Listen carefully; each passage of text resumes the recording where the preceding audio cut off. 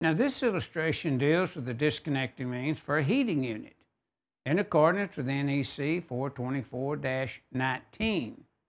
And notice again, the disconnecting means is regulated to a heating unit in accordance with 424-19, but the 50-foot rule you wouldn't find here.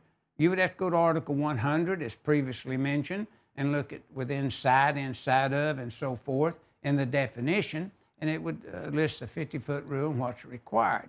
But notice, reviewing the heating unit itself, we have heating elements of 125 amps. You know, they could be 10, 10, and 5, or it could be 10 and 3 5s kWs. It's the arrangement of what the owner and the type of heat is needed based upon your location. If you're up north, well, naturally, you need more heat than you do down here at times. So heating elements can have their elements arranged for that. Now, based upon 424.3b, to determine how to size the conductors in the overcurrent device, all that is highlighted in the boxed-in information. So 424.3b says, yes, heating is a continuous load. So when we apply 424.3b as in boy, it's 125% of the heating load plus the blower motor, not less than. So we come up with 159. Table 310.16 sizes the conductor.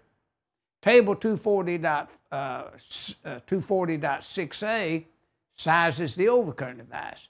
So 150 amps, or 159 amps, excuse me, requires a 2-aught, good for 175 amps. So a 175 amp overcurrent device with 2-aught conductors, good for 175, supplying the calculated load of 59 amps, satisfies 424.19 as well as 424.3b.